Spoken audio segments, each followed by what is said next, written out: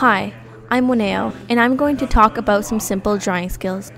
First, it is important to have a wide variety of quality pencils. If you do not have a blending stump, paintbrushes and Q-tips work as well.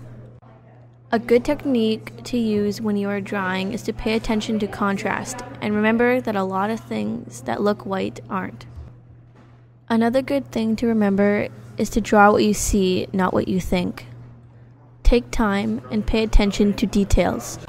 When you are drawing, remember that if you want it to look realistic, there won't be hard edges and dark outlines. Make sure you don't overblend, but it is beneficial to use blending. Remember to create a layered look for a 3D effect. Not all erasers and pencils are the same. Some will work better than others, and in different ways. The H on the pencils refers to hardness, the B refers to blackness, and F for the fine point. Remember that it's good to be creative with your art. You can try mixing the mediums you use in drawings, adding some color with colored pencils or pastels. You can also use acrylic paint for white accents, charcoal pencils, or Sharpies for dark effects.